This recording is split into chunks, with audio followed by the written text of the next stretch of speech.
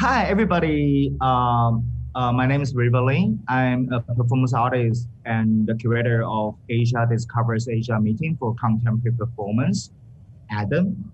And Adam, since 2017, it has been initially facilitating artists from different backgrounds and practices from across the Asia Pacific region and beyond to exchange and to do collective research, inventing new collaborative projects in Taipei. And since last year, because of the pandemic situation, we have sort of transformed the gathering programs onto internet settings. And this year, we continue this online gathering. However, we disseminate the program structure. So last year, every year, Adam's program is basically held in August. However, this year we are doing these online programs for 3 seasons in April, August, and December. So throughout this long run section, we hope to continuously engage with arts lovers, practitioners, artists, curators, producers, cultural workers, and researchers and curators online to share and also continuously learn from each other.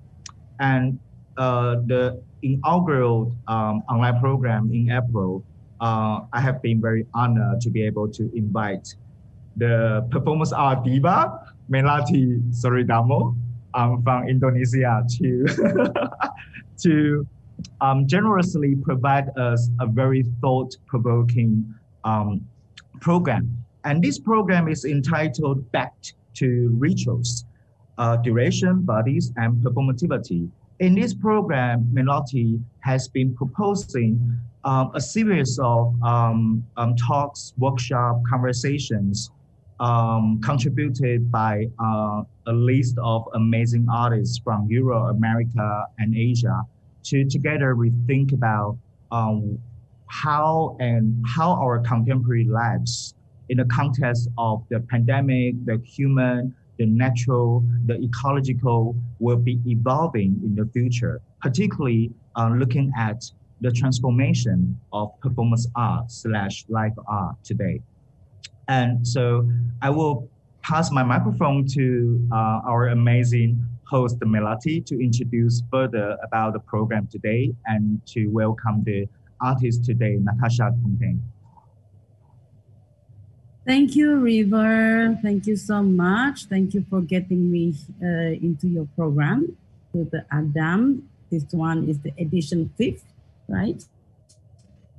And yeah, good morning, good afternoon, good evening to you, wherever you are now. I am Melati Soridamo, virtually meeting you now from my studio, Studio Pesungan in Solo, Indonesia.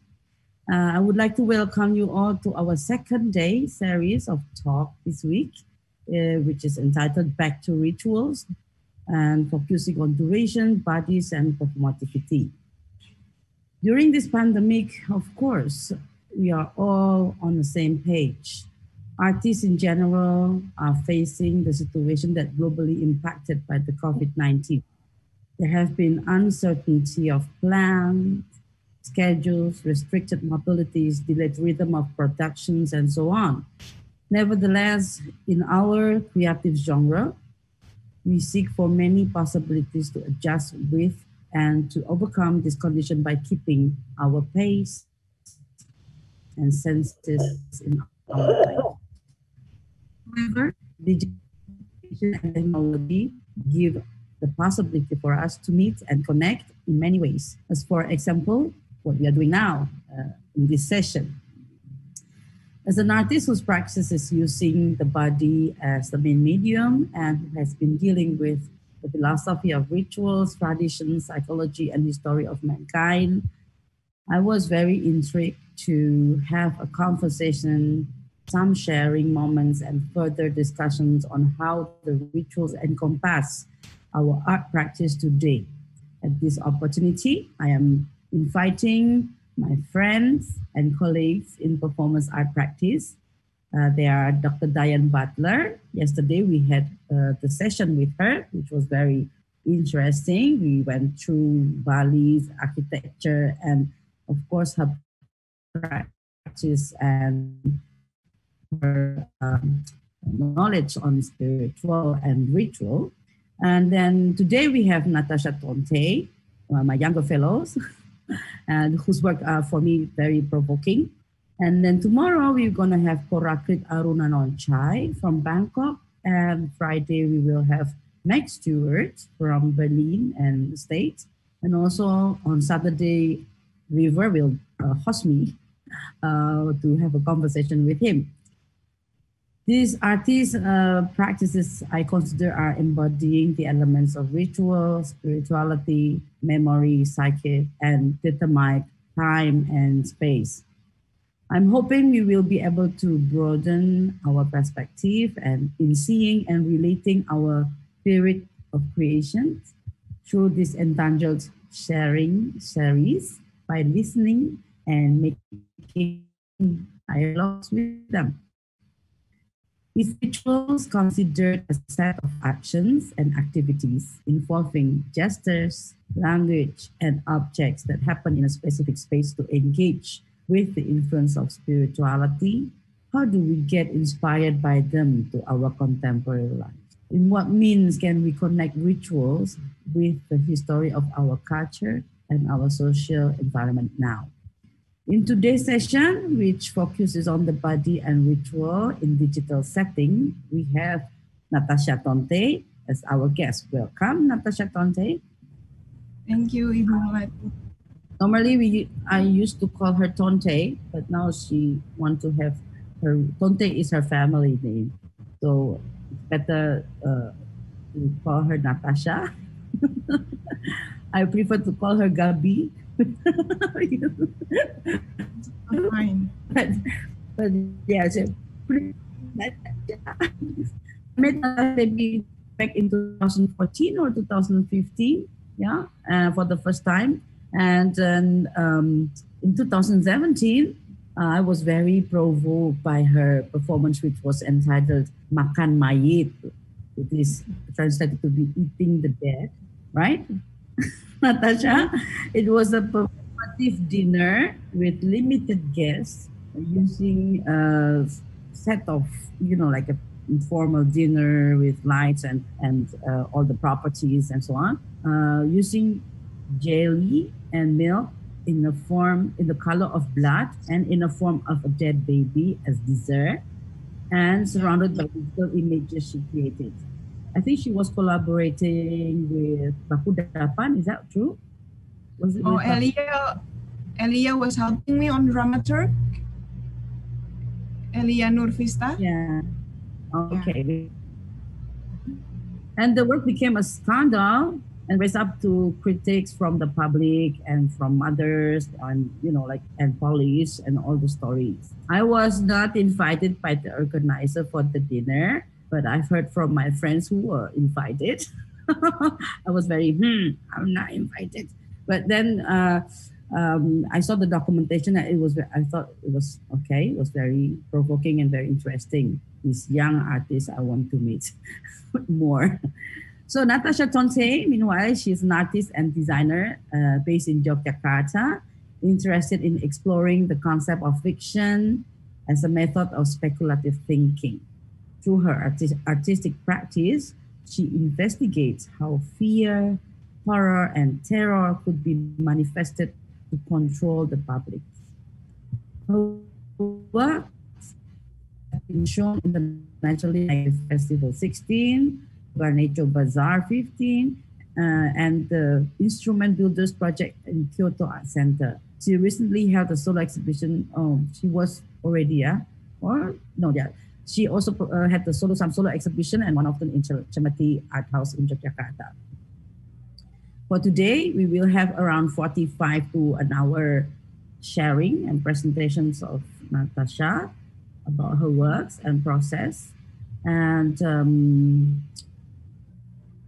just relax, be relaxed, and attend what she's telling and sharing. I have previewed some of her work before, of course, to prepare this session.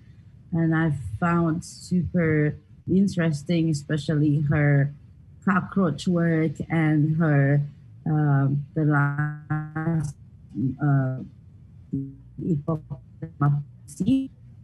where she made the research in Minahasa. Minahasa is the area of the North Sulawesi. And yeah, and then later I would like to do a small conversation with her, and I will open for a Q&A for you.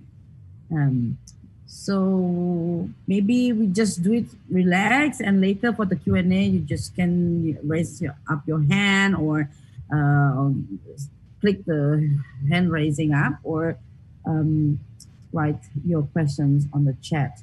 Sometimes it's confusing to write questions on the chat, but I would like to have, like open public for raising hand, like as if we were in a live conversation or discussion. Okay, welcome Natasha, it's your time. Thank you. Maybe I should start to share my screen.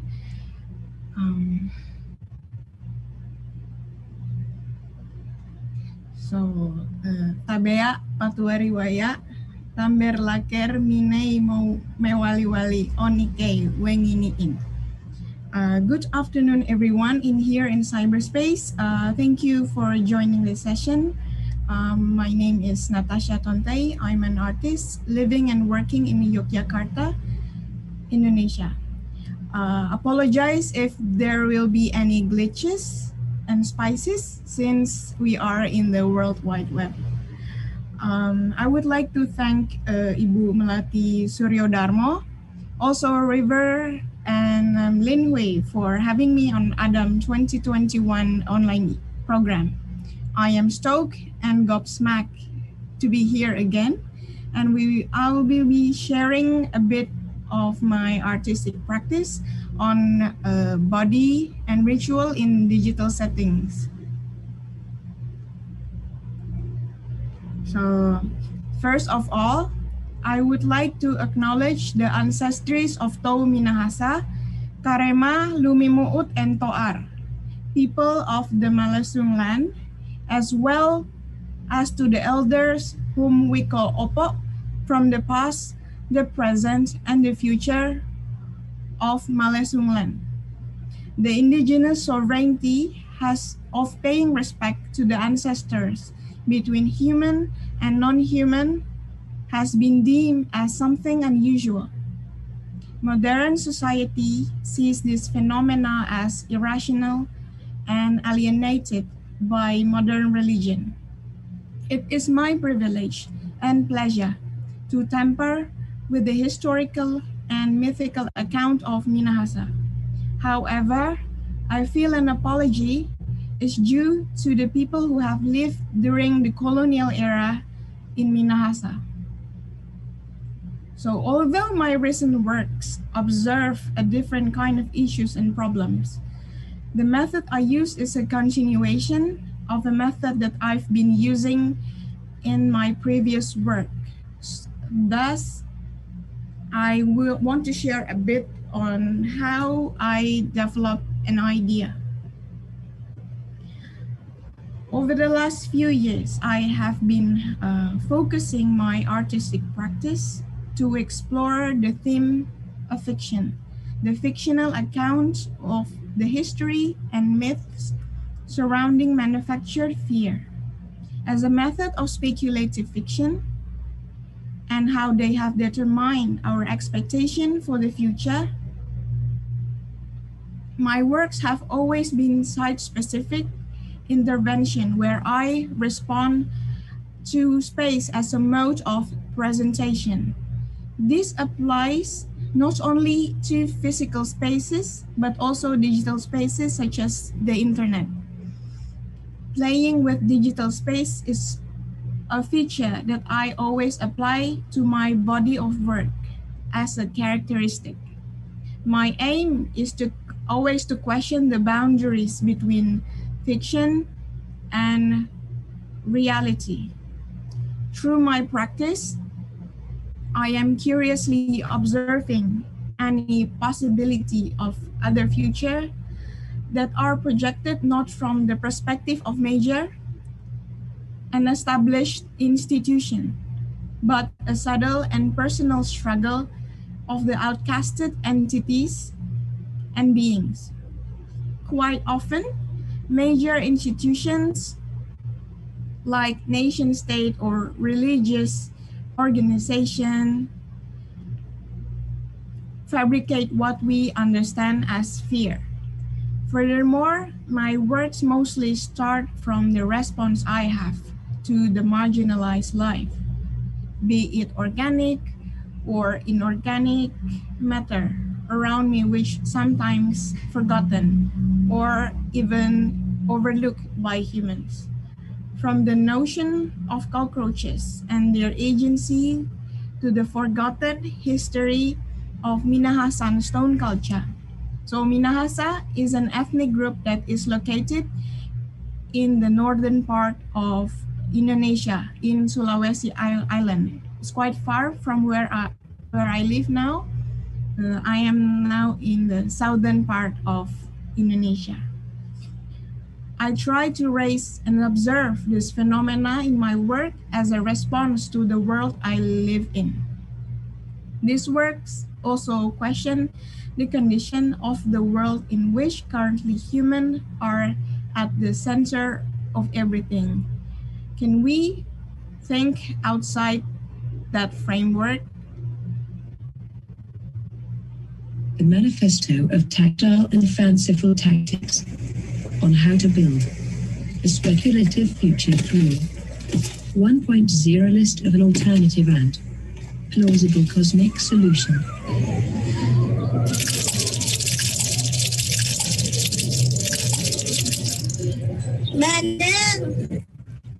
So this is how it started.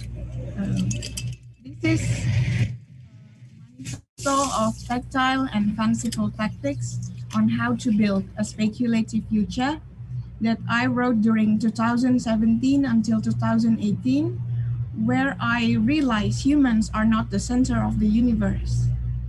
That this manifesto was presented at Jemeti Institute for Art and Society as in 2018 for my solo exhibition, and in 2019 as a lecture performance at ArtJoc 2019. The manifesto became a starting point for the next project, also the Minahasa research. After the manifesto, that I began to speculate the future through the agency of cockroaches. If we reflect on today's conditions, the human is still considered subject, or in other words, the center of the ecosystem. However, through this project, Path to Power, I am proposing a fiction or maybe some kind of thought-provoking practice, which the notion of humans is revisited using the agency of cockroaches. This is the website project of Path to Power when I had a web residency 2 years ago, prior pandemic, in Academy Schloss Solitude. And sisters, brothers, sons, and daughters, it is my great honor and privilege on this historic day to bid you welcome to this world. On behalf of the Society of Cockroach, your hosts, I beg your understanding and forbearance if some circumstances in the universe do not meet your expectation. We've been living for such a long time. Nowadays, we only see dodo birds and humans precarious in the wonderland, dinosaurs in the big dark room they call cinema. We are small, we can only see them as an outsider, unlike the other generations of us. We have, I assure you, done our best to make your stay amongst us memorable for both our guests. So I offer an idea. What kind of knowledge can humans generate from cockroach world building and its historicity? How do we build a sustainable future for multi-species interaction? Here I attempt to see the cockroach as a case study, turning what is considered a past into a powerful knowledge in the form of novel approach to science fictioning. less science, more fiction, I reckon. So fiction for me is a platform to narrate the story and findings, as well as a method to project my speculation. Through fictional approach, I can practice world building. And for me, superstitions, ghosts, and other things that I considered as supernatural beings have something in common with art. Art is filled with various kinds of myths, material or immaterial, and objects at the same time. The idea behind the concept of similarity between art and supernatural, that is something that I keen to dissect and explore. As fear that I am always confronted with, art is not only subjective and mysterious, but also something that is spiritual.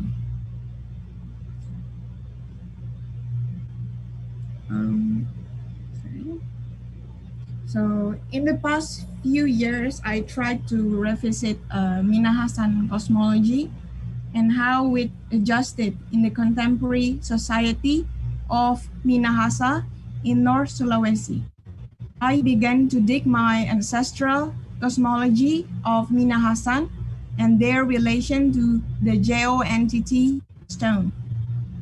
In Minahasa cosmology, there are almost no boundaries between life and non-life. In this slide, the video in the back were taken back in January 2021, where I went for Lumales or pilgrim to one of the oldest megalithic sites in Minahasa.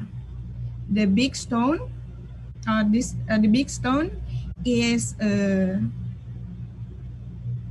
Watu Tiwa, the stone of Minahasan first descendant, and the other one is Lesung.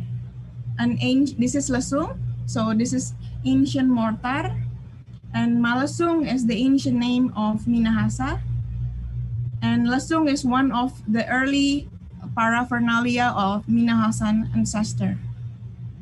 And this one is a friend of mine.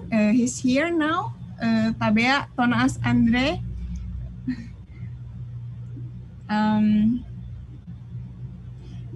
He was praying.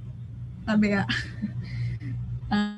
Praying to the ancestor who is guarding the site, and we were about to receive message from the ancestors whilst doing Lumales.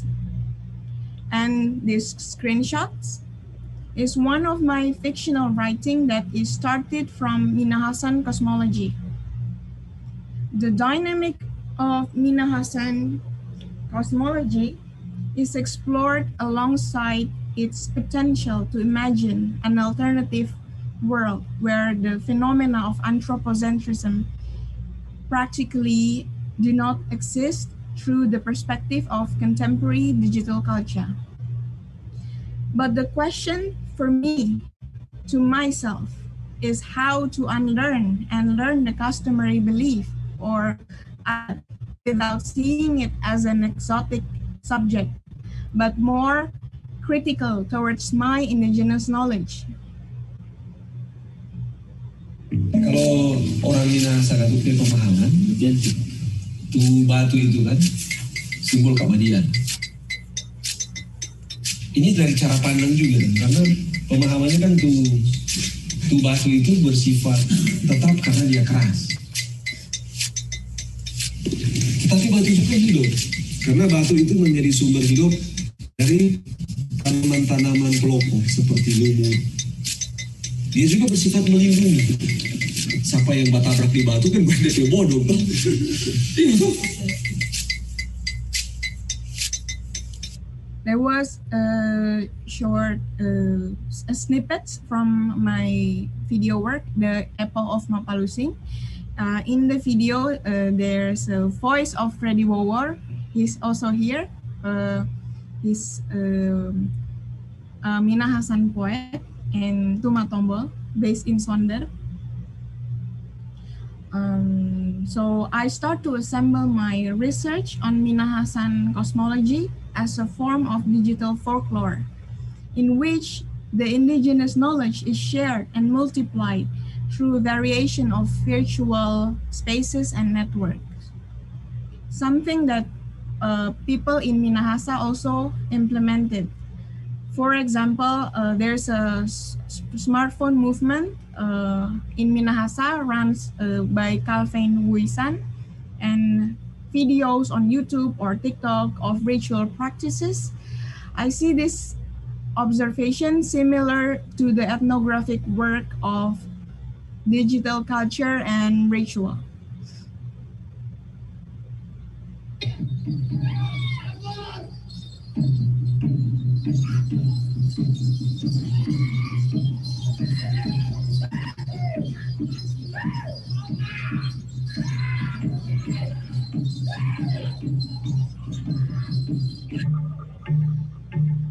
You remember the stone-colored goddess from the story. She might be a real goddess, whilst the history is mostly mentioning her son. She might be suffering, and her moon is off into oblivion, which goes on dating around. She's born to her son with your incantation before her moon days in its timing, probably. But she has the manner, others might call it there. Henceforth, an object from the outer space that you are. Do you know how to see? Comment. You are born.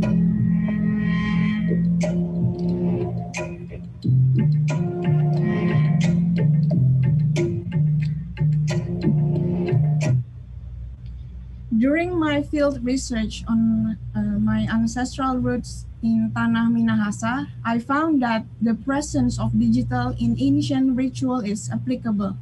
It occurred to me that Minahasan philosophy gives me an alternative to think speculatively about the other world I want to imagine.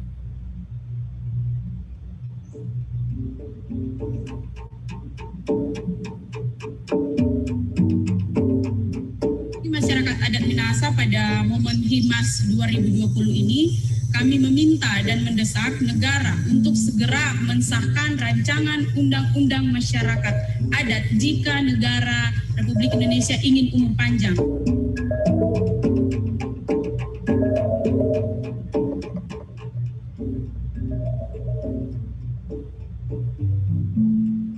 So the intersection between digital culture and cultural roots informs my speculation on Mapalus. Mapalus is a mutual aid system in Minahasa. The epoch of Mapalusin is a speculative geologic epoch, an image representation to imagine a less destructive geological period. And Mapalusin is the era of doing work together on human and non-human community skills, a geological force that is based and developed on mutual interaction and solidarity amongst Earth inhabitants, directly influenced by Minahasan cosmology and philosophy. As the notions of Anthropocene, Capitalocene, Cthulhucene, Plantationocene have been distributed, circulated, and discussed, I propose we attempt to reconfigure this terminology. How to configure a novel epochal term, one that has a more positive approach. I speculate this approach may be derived from a monumental shift based on mutual aid and solidarity between species, not seeing others as a resource for extractions. For example, Minahasan relationship with human and nature. An era of transactional activity that is based on care and compassion, not a capitalist accumulation. an epochal transition that wrestles against the injustice of our small friend in the ecosystem, like cockroaches, to the injustice that stone has been facing for 1,000 years. A utopia non-Darwinian world in which its state equilibrium is constructed from the mutual understanding of its inhabitants. What would the world look and feel if we apply this imaginative geological period? In this imaginative and alternative geologic timescale, all transactions between the earthlings and humans, just earthlings, will be established from the notion of give economy. Commodity, in this case, material and labor, will be distributed collectively with peer-to-peer system. By doing this, no one extracts nor exploits another. No one masters another. This is what I see when people of Minahasa, who is still practicing ancestral belief, they do mapalus on daily basis for living and saving the cultural site that has been demolished by irresponsible people.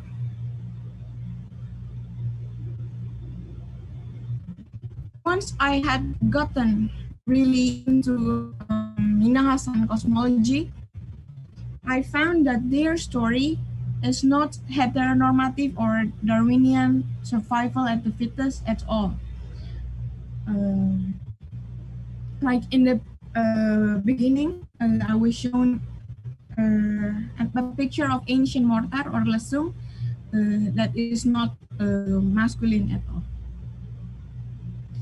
This evident is how they treated the stone. At the same time, since Minahasan people also experience with colonial presence, many of their cosmological ideas are intermixed with practices of modernity.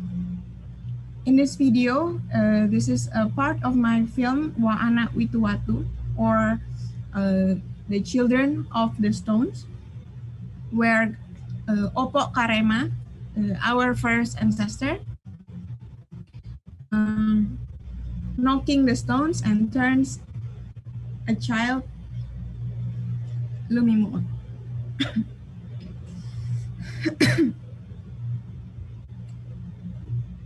According to the popular myth that has so many versions, the first person in Minahasa was Opo Karema, a goddess who gave birth through a stone to her daughter Lumimuut.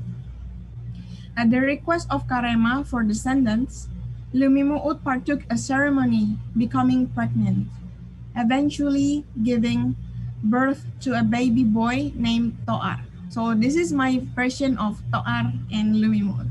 Lumimuut and Toar.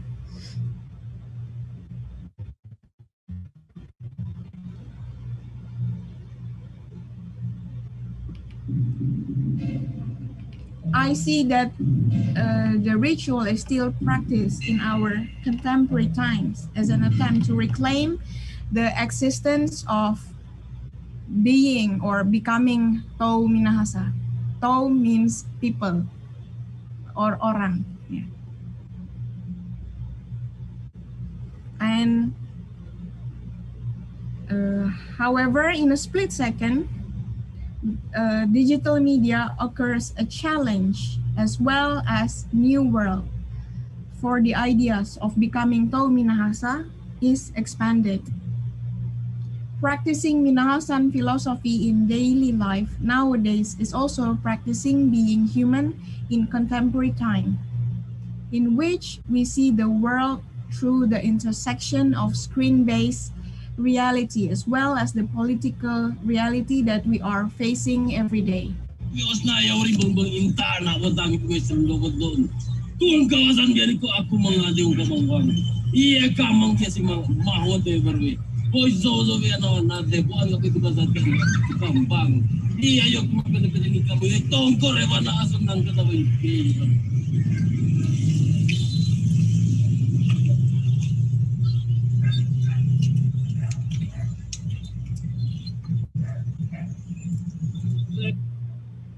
So the video behind is Waruga Tombstone or Menhir or Sarkophagi Complex in Kumalembuai, Tonsea, Air Madidi, one of the area in Minahasa. And this video in the iPhone I got from TikTok is a documentation of modern wedding mixed and led by Kawasaran priests that I presume as Tonaas. They were talking in Tombulu language, if I'm not mistaken. Correct me if I'm wrong, sorry.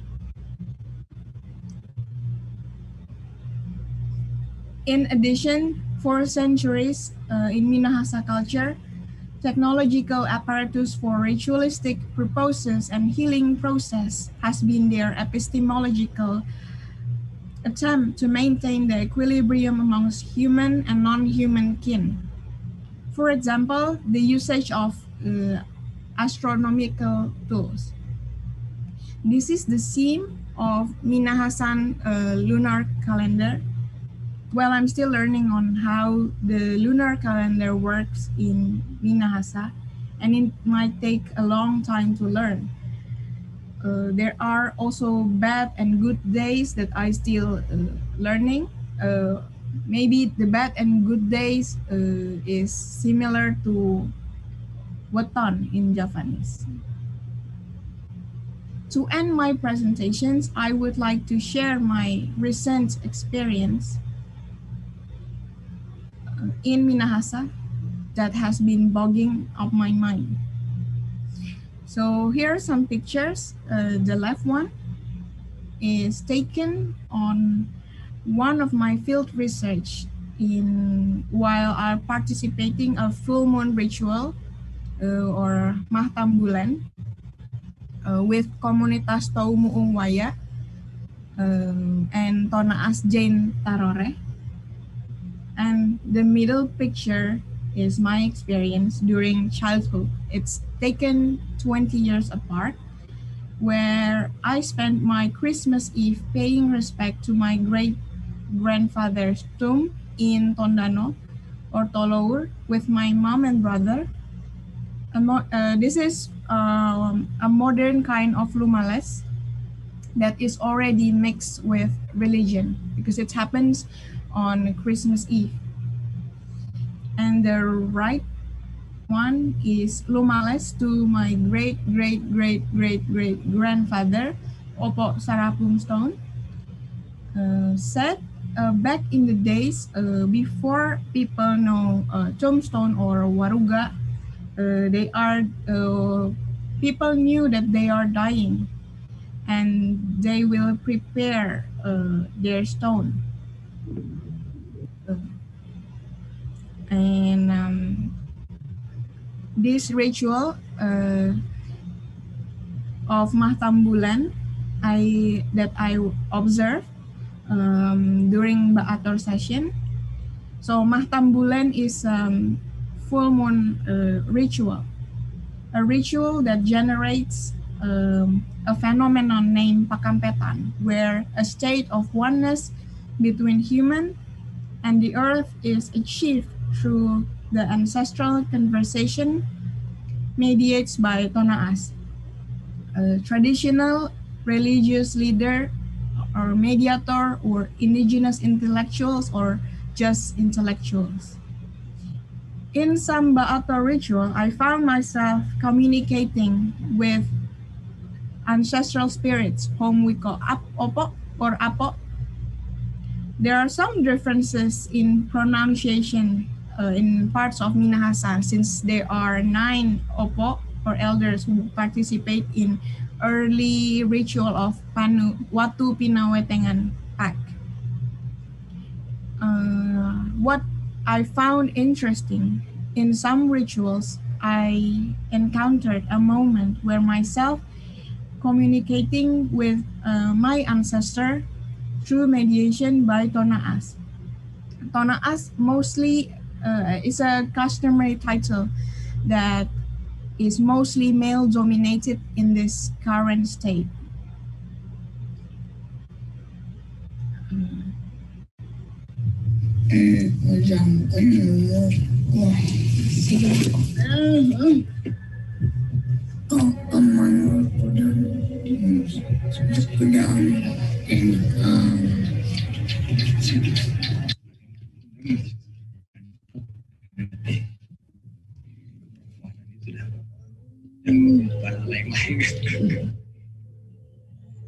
Karena misalnya kita banyak bicara kok boleh langsung iyo nanti mesti pakai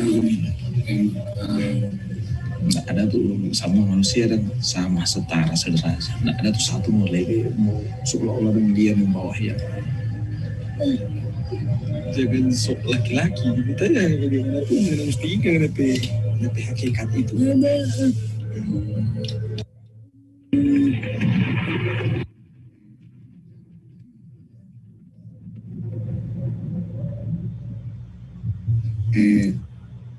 So,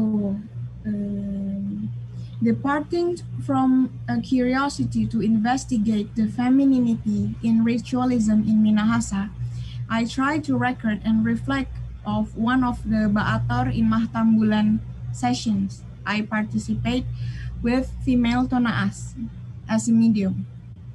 I did this to experience a ritual in which the medium was a woman. The conversation with my ancestors, regardless of the gender of the medium, turned out filled with conversation about womanhood and the heteronormative in domestic sphere. I tried to reconfigure and build a reflective dialogue and on an ancient ritual practice that has been carried out for centuries and its interaction with contemporary worldviews. If the first humans in Minahasa cosmology was a woman called Opo, why do the rituals carried out in the 21st century still consider the role of women as navigator in domestic space? What if I can do the ritual without the medium? Will the ancestral spirits give the same advice for me to change my appearance, to be more feminine, to have long hair, try to wear a skirt, or something like that?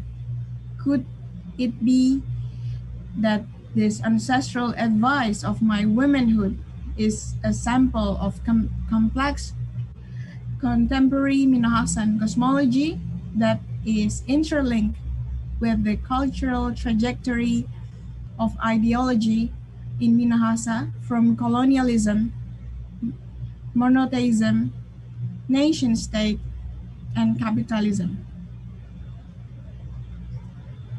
This I found really interesting. The entanglement between the ancestor knowledge and modernity and femininity that is embedded in this kind of ritualistic practice. For example, there are lots of questions related to heteronormativity, such as marriage, motherhood, hairstyle, just like in the previous video. I wonder if we can think speculatively that this question wouldn't exist and the medium just asks questions that are not coming from heteronormative perspective. This is something I found really interesting, entanglement between ancestor knowledge, modernity, and femininity. And I'm questioning the potential value what has been embodied by mediator or Tonaas could be more neutral. If humans are inscribed with values and cultural baggage, is it possible for technology to be more neutral? In this case, about technology as a medium or mediator for ritual practice, speculating the digital potential of relationship with my ancestor. This picture is an example of Mapalus practices in various kind of way. The big stone behind is Mapalus between human and non-human in Watu Pinawetengan. We always celebrate this every 3 January or depends on the purpose. And this is friends make a YouTube about Mapalus and Watu Panimbe or in Mina Wanua Tolor, and this is like a image of a contemporary culture, how Mapalus works and updates from Tona Asrinto.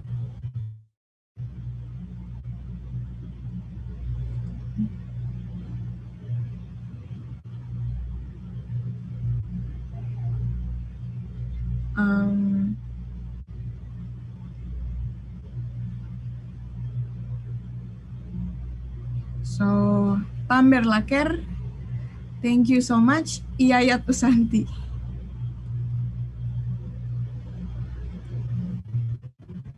Thank you. Thank you so much. Wow. Ooh, that was very, what do you say, fulfilling presentation. I would say, to my curiosity, until today, what have you been doing, Natasha? So, and in your thoughts, in your idea, and all the, how you deal with the digital media, I think it's very inspiring for our time now, where we are now, as if we feel very close with the digital world. But how do we deal actually with the digital language? So there is a language that, for example, even my generation need to learn.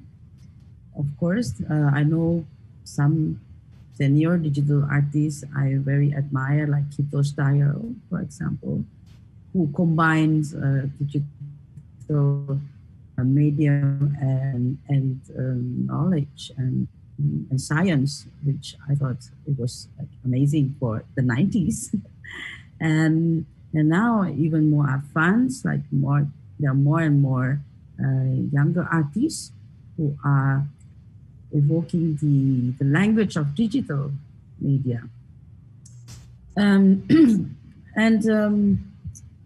I also thought that one thing that I'm very curious of is when you do the research, when you went to your great-grandparents' land, to visit your ancestors' land, and how do you feel like how you deal with the local environment?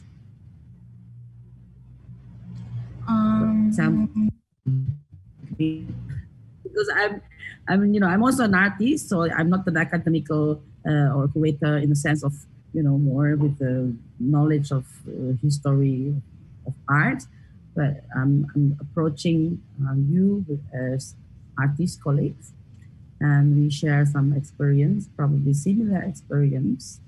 Like when I was away from Indonesia for more than 20 years, and then when I came back gradually to Indonesia to revisit, actually based on the questions of identity in relation with culture.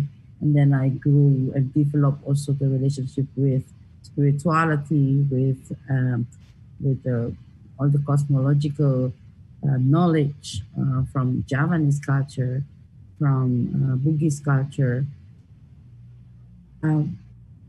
But I always have a feeling like, oh, am I like carrying my Western background of education or structure of thinking and revisiting or visiting like an object, or is it part of me? So then, honestly, for me, I was criticizing myself a lot. Like, okay, Melati, you're like a tourist looking at your own culture with distance. And so I was very ashamed and very embarrassed about that. So I tried to learn again how to put myself, to put my body and my life into this original context where I come from. You know, so but the detachment process, the distance was actually the important part for me, so that without the distance, I may be not so much interested into the context of identity, especially which is related with the culture. But since I'm away, then I ask myself, who am I? Because I was in the position of the other, the otherness for many years. And so when I came back, no, I'm not the other anymore. Yeah. So I'm, you know, like, this belongs to me. This is what I am and how I am going up with, you know, that is all safe in the body, in my life, directly or indirectly. So how do you experience this? For example, how do you experience your being, Natasha, Gabriela, Tontey, and the relationship with the society in Minahasa? Very simple questions, actually. None of those science related, but it's your very personal feeling or experience that you feel. I think it's I'm going to answer with a very personal perspective, because my mother is still practicing Minahasan philosophy. Even she's living in Jakarta, but I always said that, what are you doing? Like, don't call me Ngana. My name is not Ngana. Ngana means you in Bahasa Melayu Manado. So I was always mad at her because she always tell me to do this and that, and I thought, like, why do you have so many Minahasan friends, and why you always speak Manadonese to me, like, and I blame her, and but I realized that it's also part of her identity, and what she's been doing is a great work, even though we have different kind of political perspective, even in Mapalus or in customary belief, we have really different view. And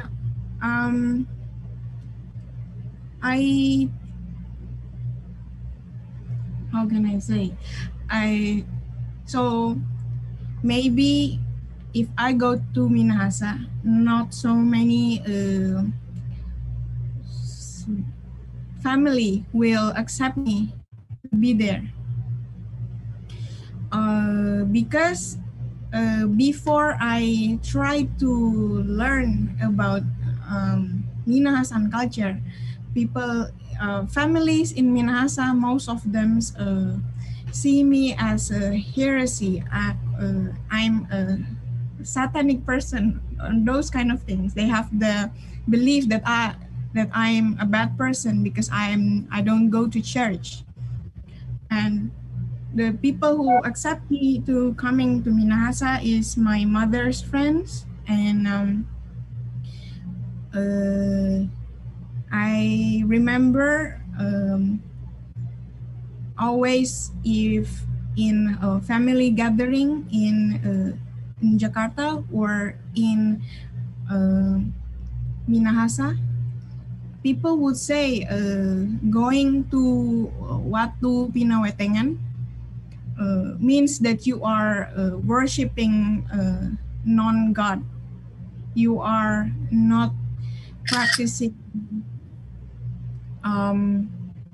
the normal way of a decent human being.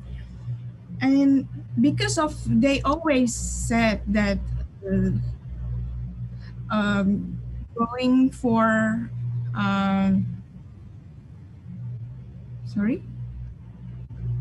going to the stones, you are practicing heresy. and I tried, as they are forbid me to go to the ancient site. I try, then my curiosity grows, and I see, like, in 2015, I went there to join my, and I didn't see Mapalus the first time, but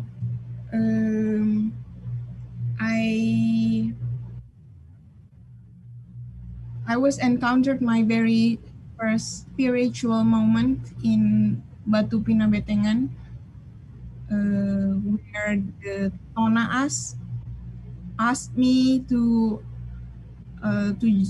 touch the stone, but they were saying in indigenous language, which I don't understand at that time, and just that.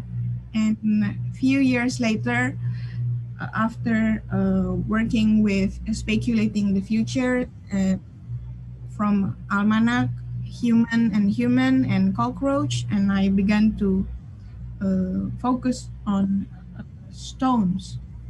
And I began to work with and I'm making friends in Minahasa and work closely with them. And I think engaging with Minahasa and cosmology made me realize that there are many ways of thinking about life that are worlds apart from anthropocentric modernity we have today. That I used to see Minahasa ngapain sih? What are you doing? Like those kind of things. But then I see it more like the existence of stone in Minahasan cosmology is not for the sake of human extraction or material used by humans to develop technology, but it's an object that gives life itself. And fortunately, I made friends with a community in Mawale, and they helped me to do my research and sharing. And there is a philosophy in Minahasa, means baku baking pande, and means knowledge sharing. So I think perhaps that's the short answer from the book. Thank you. I was thinking, because actually in many native cultures, I would say, or ancient cultures, or our still traditional culture today, all the practice, the ritual practice, and the belief system that we are practicing is still very close, even we claim that we are living in a very modern time and in the area of globalization. And so I was thinking, in making your work, I was in making work that is there is very thin border between informations, fantasy, fictions, loaded with information of tradition and practices, semi-documentary, experimental documentary influence also in the film, and also the object. I think you will create also the object, from the Lumimuut and Torah. So like a real sculpture of it. Did you? Yep. I think it was exhibited in Transmediale recently, was it? Yeah. Mm-hmm. Yes. So in terms of creating the whole image, the whole pancingan itu apa ya? Pancingan apa ya? Impulse. I would say impulse, yeah, for us to, as the audience, to think and to enter your world, or the world of Minahasa according to your door of perception. And how there are so many things that you have offered there, and how do you project this more? Is it more like art piece that opens up our mind into like more curiosity to our own reflections on our ancestors, or you are opening an information about Minahasa in your work? Two different things, I think. Like I would say, when I watch, I'm very fascinated. I want to go. I want to see Tonas Freddy. I want to meet. I met him only online, virtually, in one of the seminar I already attended several months ago. But I really want to go there. I really want to know. I want to feel the spirit. I want to feel the situation, the environment. It's like, yeah, it's kind of an impulse rather than, okay, like remember my Javanese culture.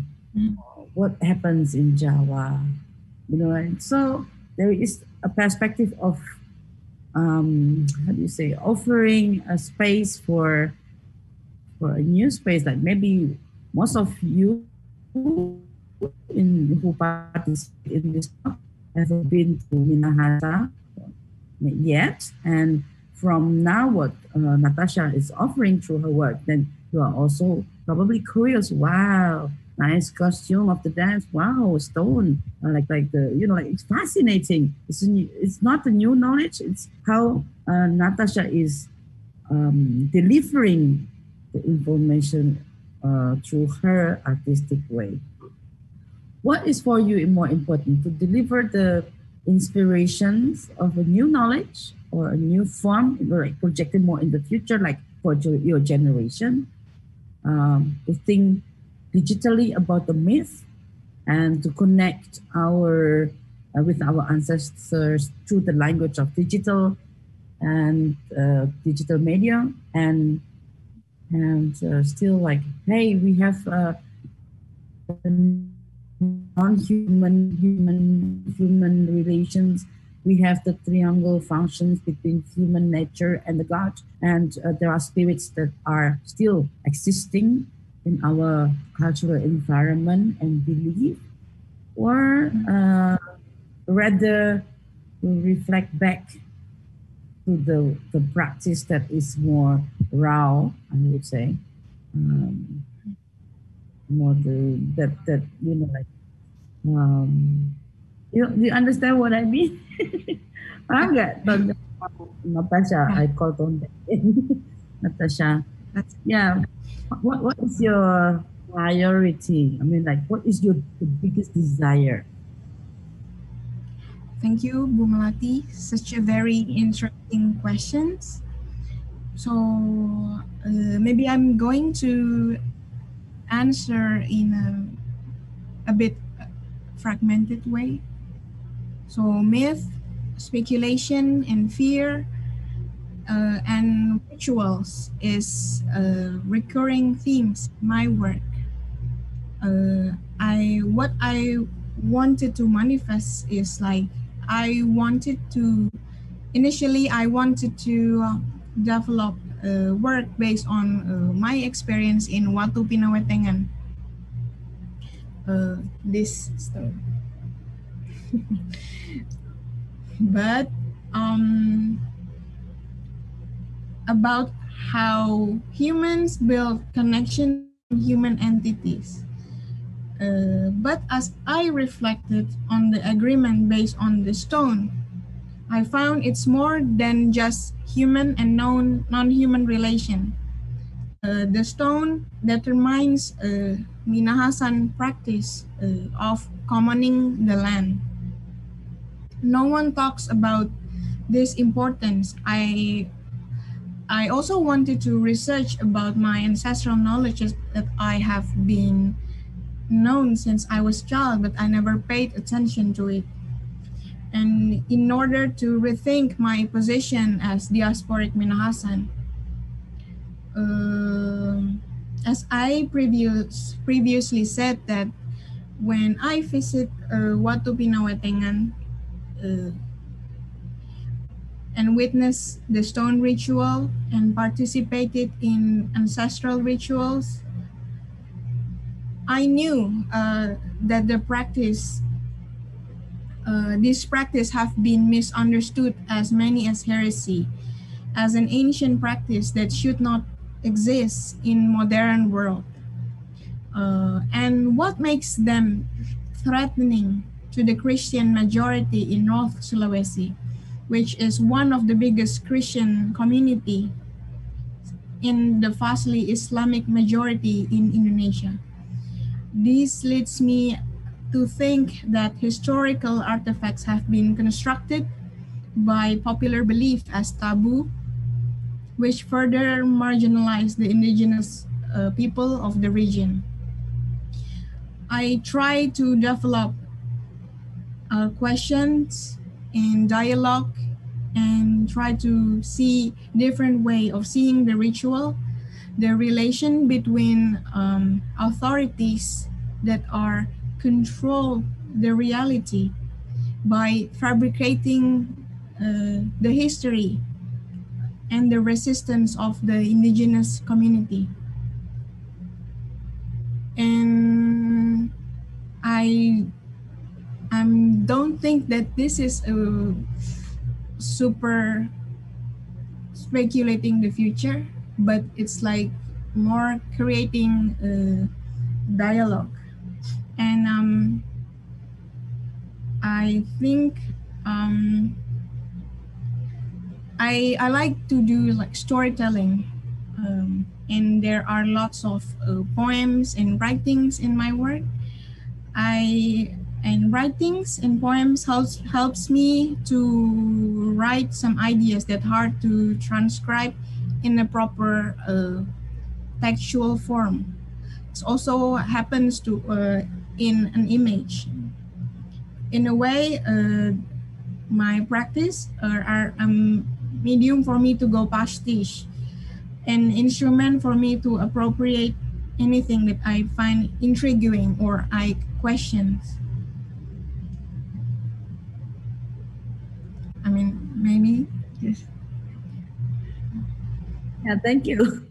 Oh, wow, very interesting, because I also was very fascinated that you connect everything with also like the modern theory of capitalism and also like the notion of gender, like almost like criticizing, like re-questioning what is the position of the female when the Lumimut give the birth to Toar, and then what is practiced in the reality when they are doing the ritual today. Yeah, and I think this is how we actually relate with our tradition, and tradition itself, traditional culture, actually it is not staying still like frozen object that remains like 300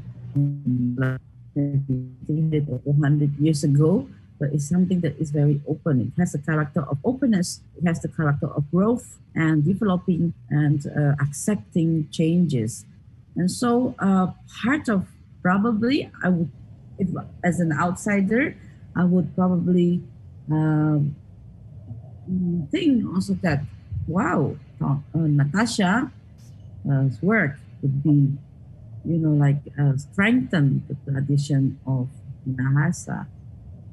Probably this is a very provoking statement, and I would like to open Q&A for everyone. I put the floor to question, to discuss, to respond on Natasha's presentations or ideas and works.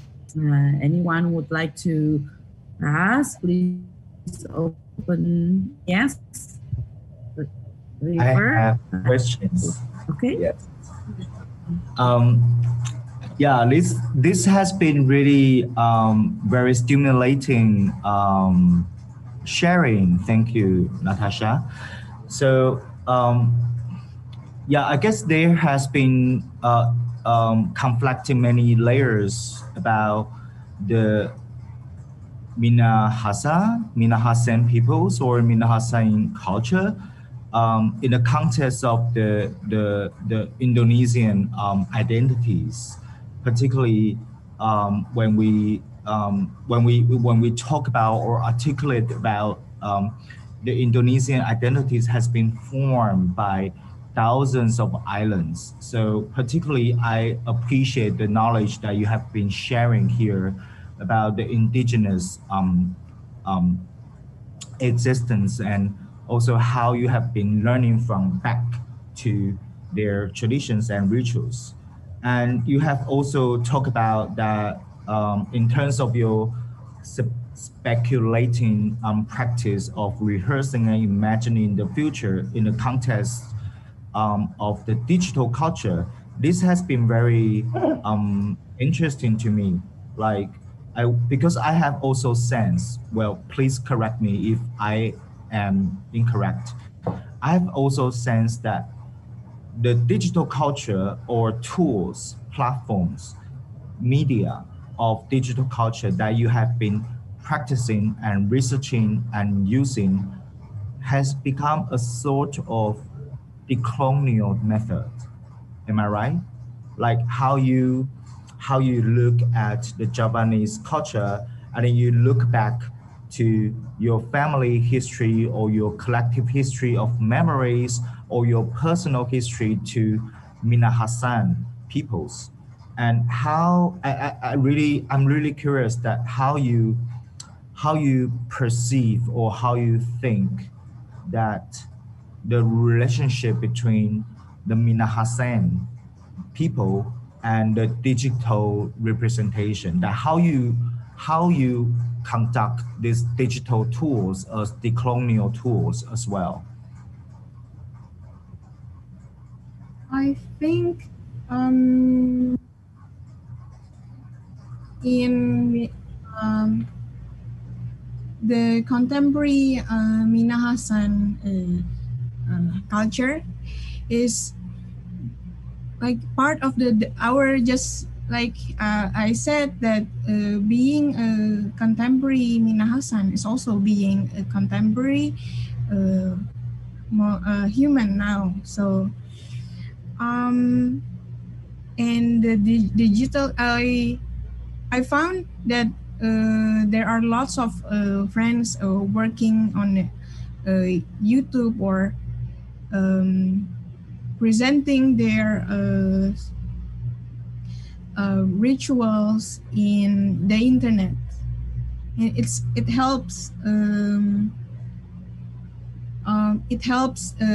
Minahasan, also every people to sharing their message. But I see it's like more like a kinship structure, and as an Indonesian, I see there is a difference between Mapalus and Gotong Royong. And also, ever since the pre-colonial period, Minahasan people are trying to develop scientific and technological apparatus to allow them to reproduce, like using the lunar calendar. And maybe in the past, we have to see the analog calendar, but now we are using the digital calendar. And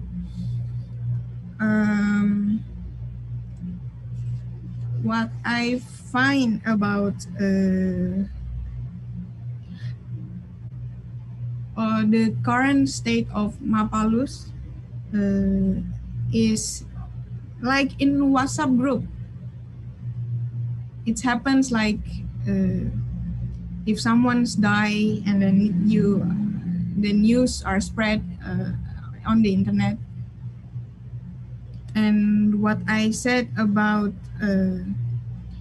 Mapalus is different from gotong royong because they have a different fundamental practice.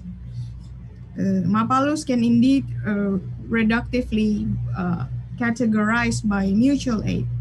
However, as a philosophy of life, it has origin to a technological base of Minahasa agricultural life society and mechanism. Therefore, the feature of Mapalusin is, I think, is more complex than what Indonesia trying to construct with their umbrella term gotong royong. In this sense, Mapalus can also be understood as a group of people who are working together collectively for some specific of labor, but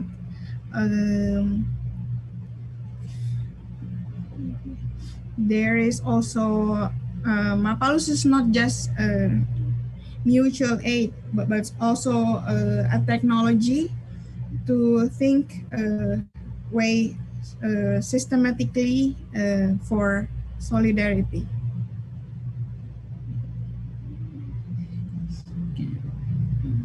Very interesting. What do you think, River?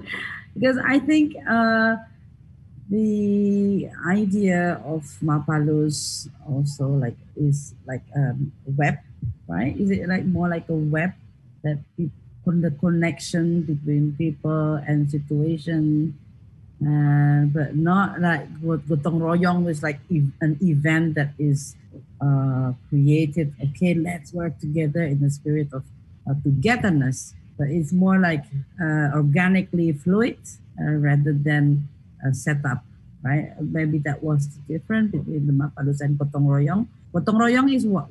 Gotong royong in English, I don't know. Gotong royong itu apa ya? Mutual cooperation. Mutual cooperation. Mutual cooperation. Sorry. We call it in Indonesia gotong royong.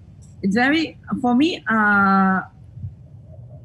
since 2017, actually, not long time ago, since I was working for the Jakarta Biennale, I was thinking, what is important now for Asia? Since we are in the Asia context now, Asia Discovered Asia meeting, I was thinking the work of Natasha is very much related with the spirit of, I would say, decolonialization, aesthetic of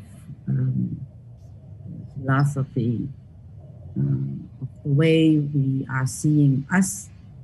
And it's a big struggle, actually. And I think now in the area of Southeast Asia, especially in Asia generally, is, I don't know if I would say a trend or a drive or a wave actually, maybe better, to revisit our local resources, local knowledge. And the question is very dangerous. The danger of this approach is to represent what the local become like even more like an object of exotic to the West for the others, or rather just, okay, it is what we have, and we are not representing us like the notion of tourism, like you know, like our government is very much into the drive of promoting our culture, and but artists has the freedom actually to reinterpret, to revisit, to dig in and to unveil our relationship with our resource. And in part, I think that's why I invite Natasha to offer different perspective of this approach, of her approach, of an approach to our local knowledge, local resource and culture. I would like to open for you to questions or respond. Anyone? Maybe I saw Susan Sandler. Hi, Susan. Are you still there? Yes, I am. Yeah. You mentioned the word neutral is not applicable, but allow for another hybridity to become visible and sense through the collaging of the medium. Yeah. We saw the idea of no, it was just at the very end, Natasha, that you spoke of like creating a new neutral, but I think it's more powerful than that. I think it's that. I think at this moment in time, neutral should not be applicable, that we should like get rid of that word almost and allow it to evolve to another idea. And this is in alignment with queer theory, with feminism, and you are tapping into that without a doubt through your use of collage and rooted in the kind of historicity of the ritual, but finding your own kind of way of interpretation. Mm. It's not a negative. It's definitely a compliment. Mm. Does that make sense? What do you think? Ya, boleh Bu Dolo. Yes.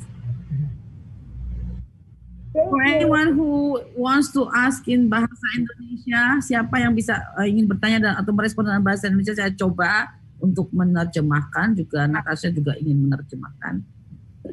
Since we have Indonesian audience here or participants here, I'm open also for them to question in bahasa Indonesia, and I try to translate, and Natasha will also like to translate. Bu Dolo maybe can help, Bu Carla Bian pun can help.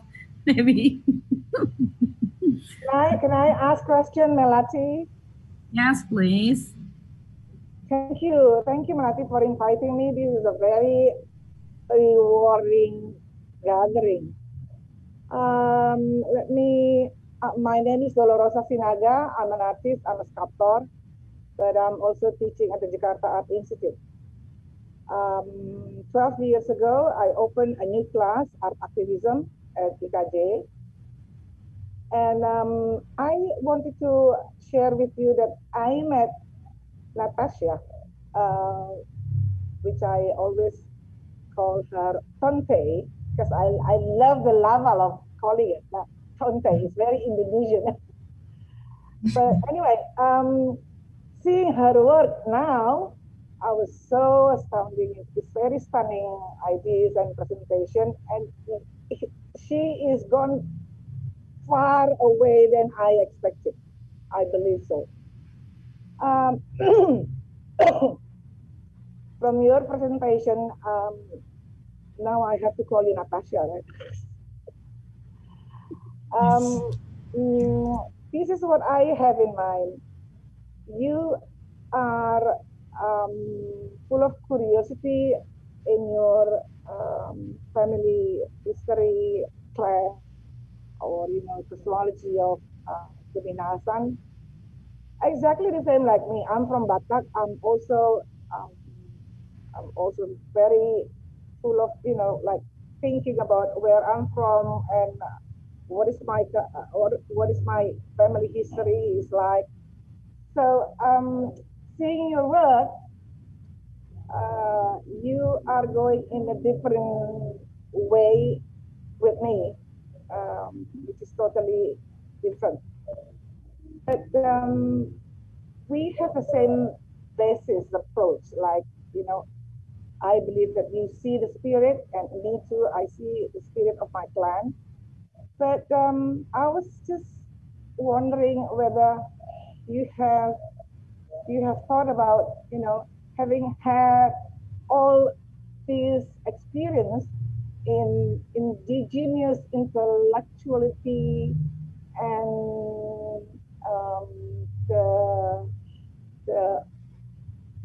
all the paraphernalia of the cosmology, which I think related to the value of how the kinship system is regulated, or how the Minahasa would see the spirit as the power that leads all the people to a better life. Now, having born with all this sophisticated, technology, like you are a virtual generation, right? You have all this, what should I call it, knowledge of the technicality and using everything that you need to use it to express what you want to say. But I was thinking, have you ever thought of having a platform like,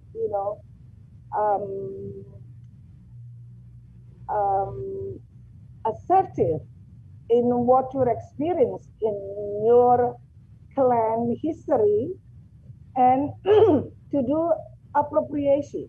Apa itu apropriasi ya? Bahasa apropriasi. You have assertiveness of your culture, and there is an affirmation of your culture, but is there any platform of doing appropriation that connected to what you are now seeing our condition today? So all that values probably for me is very much connected, like what we now not having, like the value that's been in our heritage in the past. Well, this is it. I wanted to know, Natasha, do you have that platform in your mind to have another go in your work, doing appropriation,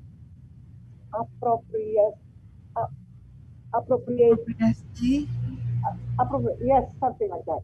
And yeah, please. Jadi, what? Apropriasi budaya dalam karya. Apropriasi. Pak Dolo, do you mean like apropriasi budaya di dalam karya, like appropriation? Yeah, dalam konsep. Yeah. You can build another value based on that value. That this new value is very much related to what you are now facing today. So if there are lots of understanding of appropriation or appropriasi in my mind, but in this work I appropriate the image and the story, but what I am trying to do is how to question myself, not to be or how to be more critical rather than to be ethnocentric. Yeah. And I'm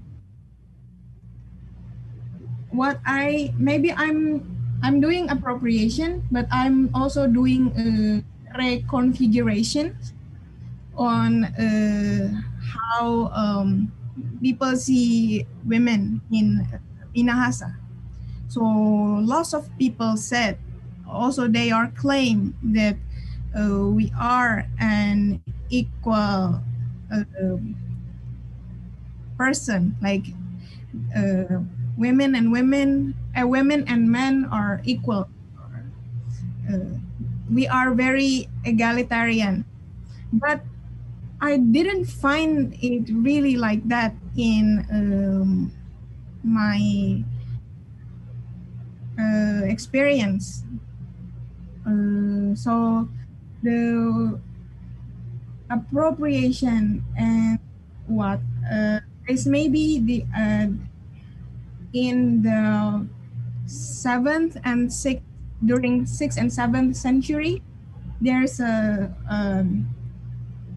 power shift from walian or feminine to tonaas, is more masculine. And with colonial intervention, Minahasan masculinity gained more power, especially its glorification of wars and warriors.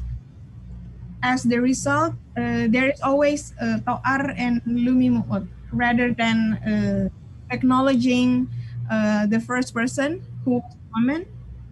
And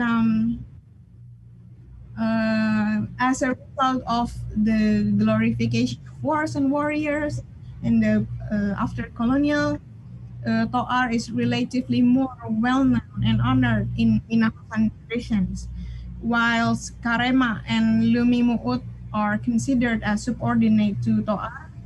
What I appropriate in my fictions, I want to invite people to consider the reconfigurations. And there are lots of war themed dance in Minahasa. But in my work, all of the warriors are women. So maybe that's what I'm trying to appropriate and criticize. Yeah. Thank you. Okay, great. There is I just remember, I think Bukarla told me that one day that Natasha is also part of the Sino-feminist group. What is it called, your group? Because I think there are different kind of Sino-feminism. And so that it deals with technological material and the spirit of feminism in a different way, in a new way, in a language of knowledge and technology. Is that what are you now also giving or sharing a spirit with other artists in the Sino-feminist group? Maybe yes, but I'm not. I'm inspired by the Sino-feminist manifesto, but trying to learn about it. But I believe biology is not a destiny. So and we cannot choose, but we were born into a specific family or specific ethnic groups, or in a specific faith. We can't choose, but we can choose our gender. Very interesting. Yeah, I have a very little knowledge about Sino-feminism. That makes me more curious now to learn what our colleagues out there doing and attempting. Maybe one day you can tell me more. And there is also in the chat from Koi Koi, his or she. Hi Natasha, thank you for your work and presentation. My internet spirit is unstable. So he's actually she or he? Koi Koi? Maybe they? They, yeah, anyway. Koi Koi is asking about after you experience the rock worship rituals?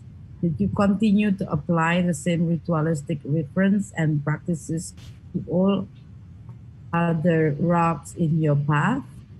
Or were the power of the rocks in the communal rituals localized to that space and its co-inhabitants?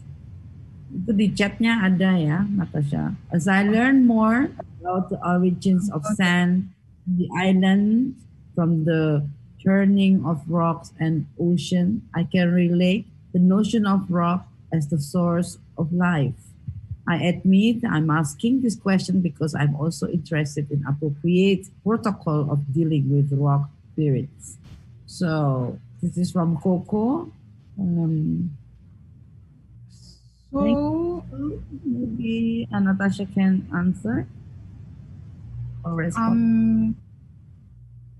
So it's a very interesting question.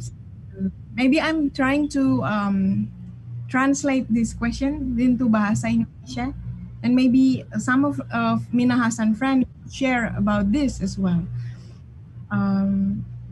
Jadi ketika kamu sudah melakukan ritual dengan batu, apakah kamu mengaplikasikan ritualistik yang sama dan mereferensikannya ke dalam kehidupanmu dan batu-batu lain dalam hidupmu?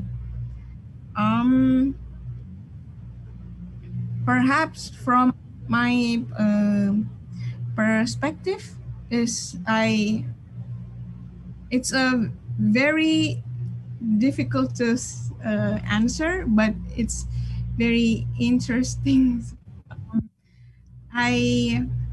After the ritual, the stones, I used to like crystal healings or something very new age that we have in our days. But then I saw people in Minahasa.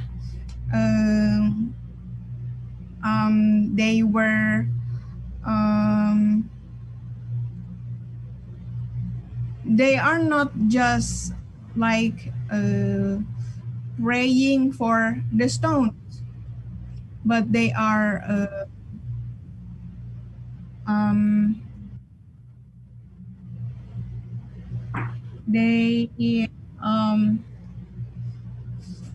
while I'm engaging with Minahasan cosmology, the existence of stone in Minahasa is not only for the sake of human extraction or as materials used by humans to develop technology, but it's an object that gives life itself. Stone gives place for moss to exist, and moss give nutrition to other beings, which eventually leads to human existence. This chain reaction is important in Minahasan cosmology, which is also evident in the story of cosmogony of Minahasa. And I feeling like when I was in ritual, some of friends are giving a smoke to their stones, and then I have a stone necklace, bracelet, sorry. I said that, can you pray for this? And I was good, and friends from there were like, no, that is not the right way, but then if you believe to Oppo, then you have to not to give the food for your stone, but for your soul and brain. And yeah, and one of the interesting experience that I encountered was I went to Watu Tiwa for the first time. I think I went with Freddy and Tonas Andre, and Tonas Andres instructed me to pray. I don't know how to pray actually. I know doa Bapa Kami, tapi I don't know how to pray in a proper way. And then he was instructed me to bagoso ding batu, and I saw blood. Goso ding batu, it's like scratching your arms to the stones, and I saw blood, and there is I think there is no protocol. What do you mean you saw blood? Like visionary, or is real blood from your scratch, or like you enter another world? And yeah, maybe another world. Like it's my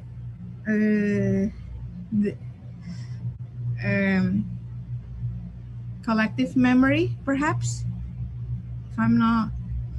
And while I'm scratching myself, I was closing my eyes, and I saw blood. It was like, wow, that's very intense. And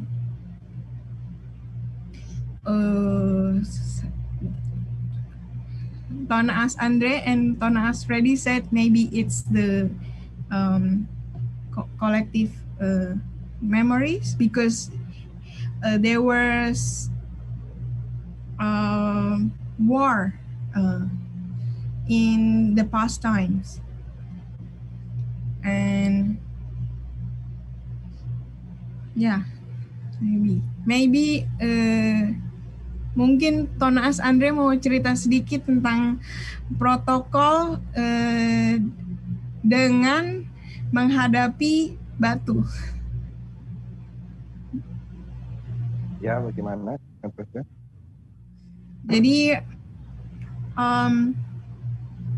Jadi ada yang tanya nih, gimana? Ada yang penasaran bagaimana protokol untuk dealing atau menghadapi spirit dari batu. Menghadapi roh dari batu. Jadi untuk kepercayaan Minahasa sendiri, apa yang ada di alam ini semuanya hidup, karena itu diciptakan oleh Maha Kuasa. Jadi untuk batu ini, menurut kepercayaan Minahasa sendiri, dia hidup. Jadi kelebihan batu adalah abadi. Jadi coretan-coretan masa dulu yang dicoret di batu itu menjadi satu pengetahuan untuk generasi sekarang ini. Jelas coretan masa dulu itu mempunyai histori yang cerita. Jadi roh yang ada di dalam batu itu adalah ingatan-ingatan masa lampau. Dengan sisi spiritual orang Minahasa, mereka mampu mengembalikan itu ingatan masa lampau itu di masa kini. Jadi di saat orang yang belum terbiasa akan hal seperti itu pasti kaget, sama dengan penjelasan Natasha tadi melihat darah. Boleh saya terjemahkan dulu? Oh iya. Ya. Nanti saya ketinggalan, tidak bisa terjemahin. So, atau naas itu apa ya? Maksudnya fungsinya seperti syaman atau pemimpin upacara atau yang dituakan atau gimana? Natasha, mungkin kita bisa menjelaskan sedikit sini. Yeah. Tonaas means smart people or intellectual. It could be religious leaders or ritual leaders or people that are like professor. Okay. So, but it was in, yeah. Terima kasih, Andre. So I'm going to translate. So according to the Minahasan belief, the stone has the spirit. The stone has a power of spirit that can recall memory of the past of the people. So that sepertinya singkatnya begitu ya, Natasha? Yeah. Yeah. And that's why for the people who have no experience yet with connecting with the stone, and sometimes they experience a very new experience that their memory from the past appeared and being reconnected again. So that's amazing. Kemudian boleh lanjut Pak Tonaas Andre.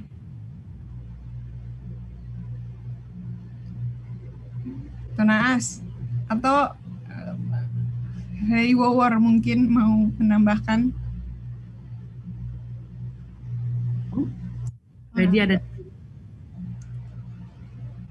Halo. Halo. Selamat bertemu. Hello everyone.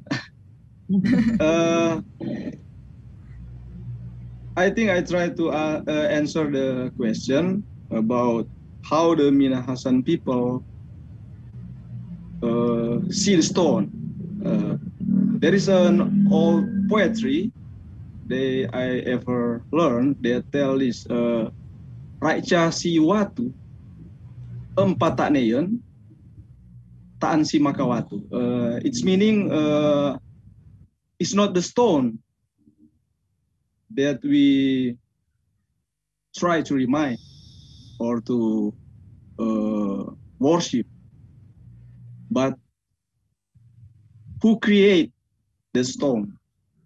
Sometimes in Minahasan we not call directly God. There is a symbol because it's sometimes taboo to directly point to God.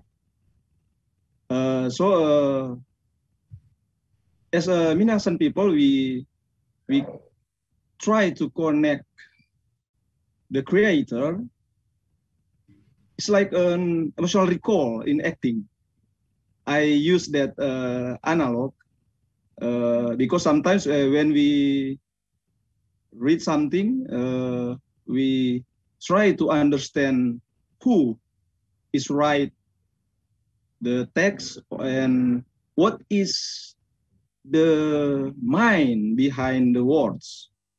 I think it's something like that. But that's for me. Maybe the other person in Minahasa have a different point of view. But in my understanding, it's something like that. Yeah, that's it. Terima kasih. Thank you. So that when people visiting the stone, that means actually is normally they are ready to receive something that also probably unknown, like memory of the past, because sometimes I forgot what I have seen when I was a child, that probably still remain in somewhere in my memory container, and when I come to touch the stone, then probably then it will appear for the first time in my life. For example, like Natasha has experienced to see blood. Something like that, Mas Freddy? Oh, Mas Tonaas Freddy. Well, maybe something like that, because in the tradition of Minahasan, Lumales, as Natasha pointed before, is meaning to walk in the path of the ancients. So we believe that in ours there is the the soul of the ancients. So we can track back to that what is called spirit or roh or soul or the pure soul, something like that.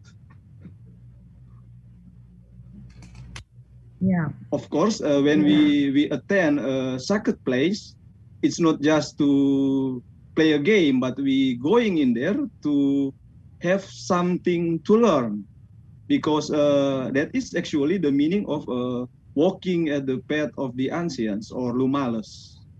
Something like the Natasha try to close. And actually, I agree. This kind of inspiring notions that I often experience and meet something new again from the ancient practice, from the traditional rituals, that most of the traditional ritual, is very close to give us function. It's functioning. It's not just, how do you say, like artistic setup for ceremony and not busy with the whole setup, but it's more contently done, like it's I cannot express. Jadi gimana ya cara bicara ini, aku jadi blank. Maksud aku gini, I mean like tradition has the functions. So if the contemporary art, kalau seni kontemporer ini ya, Mas Freddy, like the work of Natasha, if it relates with the function of the meaning of the functional meaning of the ritual, the Mapalus, for example. I think it's amazing how we still connect through a digital image, moving image and informations, and then we come to this awareness that it is functioning. It is functioning to touch the stone. Still, the information is very raw. We touch the stone and we recall our memory that is forgotten. And that is a kind of a healing function of a ritual that we often encounter in many different kind of ritual and cultural related rituals in our different kind of traditions. And that's the amazing part, that the work is connected, and it doesn't matter what kind of form, because the tradition itself is open. I think the openness of the tradition is very, very, how you say, serving our life. What I found also interesting when I see blood, I was thinking, like, subconsciously, did I see real blood or did I imagine? Because what I'm referencing, what I experience is I remember the film The Shining. There's a horror film by Stanley Kubrick. Yes. So there's a scene where an elevator opens, and then there was suddenly a flood of massive blood. I'm referencing to that idea. What I remember for the first time is I remember the Shining film, but it's happened in a very ancient site. So it's interesting how memories work in a very different and a very various way, because it's blood, it's a memory collective, it's related to ancient culture, but I'm referencing to a popular culture. River, We are actually approaching to our 2-hour session, but I think, can I extend to some minutes more? Because I would like to, of course, please. Inside, if you don't mind, if anyone wants to leave, it's also okay because our schedule is only for 2 hours, but I will not extend too long because I would like to give I would like to listen what Keith Miller is a friend of my father, an archaeologist from UK, and he also practiced some rituals with stone. Very interested with the relationship between the archaeological, what is it? I would say objects, artifacts, and the new way of ritual in its relations. Please, Keith. Yeah, thank you. Yes, I'm in the UK, and I worked for many years as an archaeologist, and I just was listening to Natasha and the question about whether the stones themselves have a being or have a presence. And just to say that for many, many years, like maybe 20 years, I and others who were not archaeologists, but were students of Suryodamo Suprapto and his movement art, and learn with him the art of movement ritual art. And so we worked for regularly, maybe for 20 years, in stone circles like Stonehenge and a place called Avebury. Now these are 5,500 years old. So the people that built these stones, their stories, yeah, you could say they're completely lost. We don't even know the language. We have some understanding of their society through archaeology. But for understanding the spirit or the meaning of the stones, it's like what we say in English, an open book. We don't really know, but they have a very strong presence. Now, as an archaeologist, I can understand them through archaeological technique and technology, history of technology, and yeah, you could say scientific understanding. But this is not enough to understand what it is like to be in the stones, developing ritual and performance and dancing. Ritual art is what Suprapto called it, which is a good, it's a useful word. So the approach there is more not science, but is more art, and using art and using the stone as a kind of, you could say, portal, doorway, window for connection with the past, with the ancestor. And also because it is stone and it is in the ground, a megalithic stone, then it has a strong presence, and it also speaks very strongly of the environment. So is rather like you were saying, Natasha, is there is human, there is human stone relationship, there is human nature. And there is human stone God that Freddie was talking about. So for us, we can never know the stories of the people who built the stone circles. I mean, maybe maybe a shaman might make contact with the spirits, but let's say we don't really know, but we can honor them and we can learn a lot from them because of their fantastic age, 5,500 years ago, but also they can speak to us of the environment and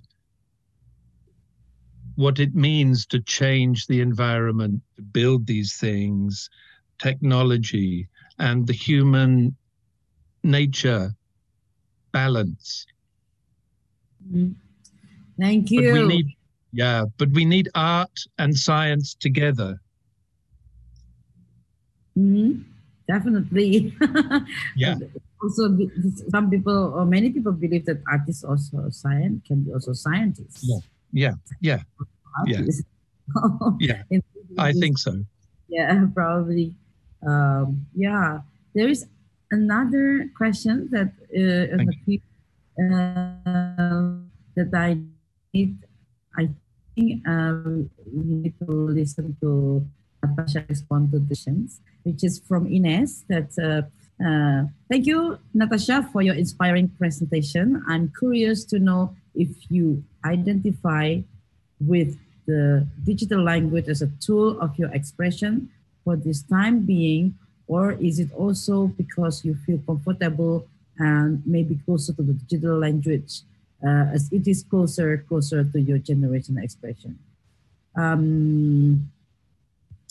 He even also text me on the WhatsApp, maybe shortly to ask, are you using technology as a tool, or is technology already an extension of yourself so much so that it influences how you see, you perceive? So that's her extended question. There is through my I think what we understand as technology, maybe laptop or computers or iPhone is technology. But then I realized that technology is also extended of our body. It's technology is not just gadgets, but for example, calling making the rituals, contacting with the ancestor is also called technology, because we are not merely calling the ancestors or praying, but we are using other technos like calendars or time, knowledge as a tool to work, to do the labor. And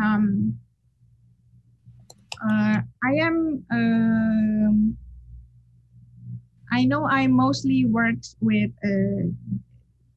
digital language, but I myself am also questioning about the digital demeanor, digital persona, and what is the difference between virtual reality and the reality? Are we in the same platform if we are in digital or if we are in daily life? Yeah. So it That's does. fucking up my mind. Okay, thank you. Very inspiring. It's like also like my daughter, she's 23 years old, and I'm always curious to know how she thinks. And you hear the fireworks because it's Ramadan. So the how she sees the world from very much digital influence, digital culture influence in her life, in her generation. I'm very curious how she sees, and it is slightly different and than I see, and I'm very surprised that that it is different. So then, since then, I followed like a younger generation, their work of also other artists that using the digital language. It's totally different than, for example, my generation did a lot of experimental films. And although the history is coming from there and like into this form of digital language, but you know, like your work is so much occupied with the digital technology, and I think especially, you know, like animation, language is like something that beyond my capacity. but I think it's always inspiring for people who are interested, of course, into digital language. I think we come to our end, and thank you very much for today's fulfilling sessions with Natasha Tontey. Thank you to everyone who have been attending since over 2 hours now. And thank you for questioning and discussing, and probably we will carry these inspirations and new knowledge or informations to our further steps and further way. And yeah, I would like to remind you that tomorrow will be the 3rd day, and we are going to speak about ghosts and spirits, and also the process of creation by Korakrit Arunanonchai from Bangkok. Also visual art and performance artist, a younger colleague of mine. And I would like to please you to attend. If you have not registered, please register now, and see you tomorrow. I would like to thank you to Natasha, of course. Natasha, thank you so much. I've been enjoying this. And thank you to Tonas Freddy and Tonas, siapa lagi Ridwan? Andre. Thank you. Gangguan jaringan tadi. Yeah, okay. Terima kasih banyak. And I would like to give back to River to close officially our session today. Terima kasih. Thank you. Thank you, people, for this evening's, this afternoon or evening's beautiful sharings, and that has been really inspiring and stimulating about how the indigenous heritage and richness can, you know, can be a really important treasure for us to learn how we can go back to rituals. And this has been really fascinating in relation to Taiwanese context, that we have been also have learning from the indigenous ancestors or knowledges and cultural practices of contemporary art. And this has been really wonderful sharing from you, and for us to learn like this Indonesian related historical understanding and knowledge. Thank you, everybody, for staying with us until now, and hope to see you soon tomorrow. And please feel free to spread the word to your friends. If they haven't registered for other programs of the Adam Online this week, please do. We will be learning a lot from Melati's program with her friends and this amazing lineup of artists. Thank you, everybody. Thank you. Have a good day or have a good evening. Bye-bye. Bye. Bye, everyone. Bye-bye.